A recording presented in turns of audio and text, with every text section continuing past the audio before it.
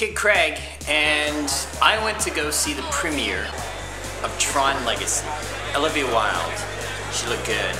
But her part, she kind of looked like one of those stupid bimbo alien type things. It's like, why do aliens always have to come out looking stupid? Like, why can't they just be normal hot-ass aliens?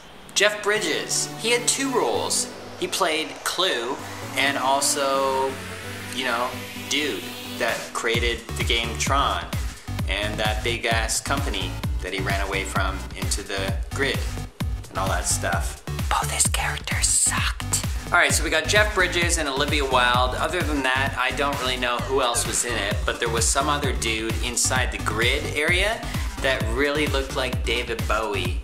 I really think he wanted to be David Bowie.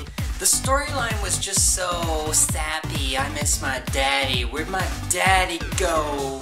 How do we get back to reality? How do I save my daddy's company? There was hardly any action. If I'm gonna go see a 3D movie, it's gonna have action in it. Oh, why am I holding a knife? Oh, because I'm about to cut Tron's film right onto the cutting room floor.